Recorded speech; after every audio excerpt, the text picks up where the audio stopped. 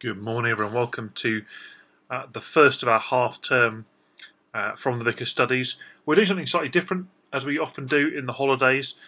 We're coming right to the end of this first half of Isaiah this week. We have a guest preacher coming to preach for us on Sunday from Ferriby, Adam Young, who's going to do a great job for us, I think. So we thought it'd be a good chance for us to look back over the first 39 chapters of Isaiah and pick up some of the big ideas from representative texts. And this morning we're going to right back to chapter 2, and we're going to look at that first vision of the great mountain of the Lord. We've gone back there frequently as we've preached through Isaiah because it's such a visceral and powerful image. Remember chapter 1, God's people are right in a mess, doing their religious duty, but no real spiritual heart, not listening to God and plundering each other and treating each other very poorly. And we get that first vision of what it takes to restore right order and goodness and purity to the kingdom of God. So let's have a read together of chapter 2, verses 2 through 4, maybe 5. Let's go to verse 5, I think. In the last days, the mountain of the Lord's temple will be established as the highest of the mountains. It will be exalted above the hills, and all nations will stream to it. Many peoples will come and say, "Come, let us go up to the mountain of the Lord, to the temple of the God of Jacob. He will teach us his ways, so that we may walk in his paths. The law will go out from Zion, the word of the Lord from Jerusalem. He will judge between the nations and will settle disputes for many peoples. They will beat their swords into plowshares, their spears into pruning hooks. Nation will not take up sword against nation, nor will they train for war any more. Come, descendants of Jacob, let us walk in the light of the Lord." That last appeal in verse 5 there is a present tense.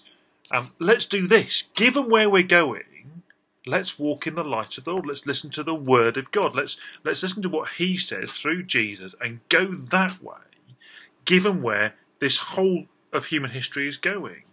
So in the last days, something cataclysmic is going to happen. The mountain is going to be made taller than all the other mountains. That is the power, the authority, the strength of God's mountain will be seen to be bigger than all the other mountains. Now, the mountain of Jerusalem and the mount where the temple was isn't a particularly tall mountain. It's on a high hill, but it's not Everest, is it?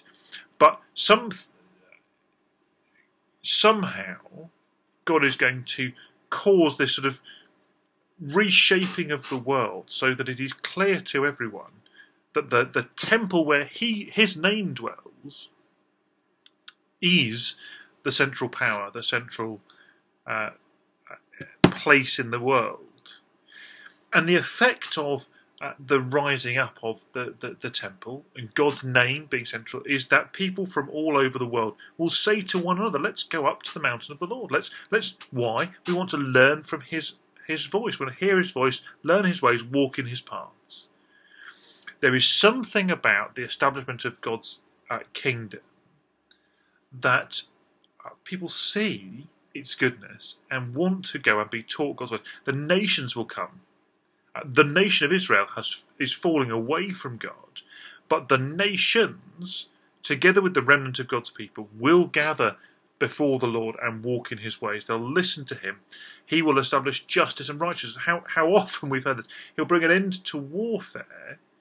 All that is dark and hard about the world in which they lived will be brought to an end. But it starts with the restoration of people to God, to listen to his voice and walk in his ways. And so what does Isaiah say? Come on then, God's people. Come on then, you faithful remnant in an unfaithful nation. Will you listen to God now? And will you come to him, even though the world doesn't yet see that mountain raised up? We see it with the eyes of faith. We're going that way. Can we walk in his ways? Can we listen to him now? Can we walk in the light of God, not in the darkness of the nations, which is where chapter 8 gets us? So that's a question for us, isn't it? As we've seen that idea unpacked, as we've seen more and more images of the vineyard and the fruitful land and so on, and we've seen more and more images of God bringing his people to that land through a judgment on their unfaithfulness. The question is, are we going to be the remnant? Are we going to be that part of God's people who are listening to his voice and walking in his ways? Are we prepared to go where he goes? Or will we go our own way, wearing the mask of Christian faithfulness, but actually going where we want to go? That's the challenge for us. But it's a challenge that is tied to and empowered by an incredible hope, an incredible transformation that God is laying before us. I'm going to ask you to reflect on that. But let me pray for us first. Heavenly Father, thank you for the vision of that mountain and the nation streaming to you. And we recognise that there are people streaming to you from all over the world. And we long that many would stream to you in our part of the world.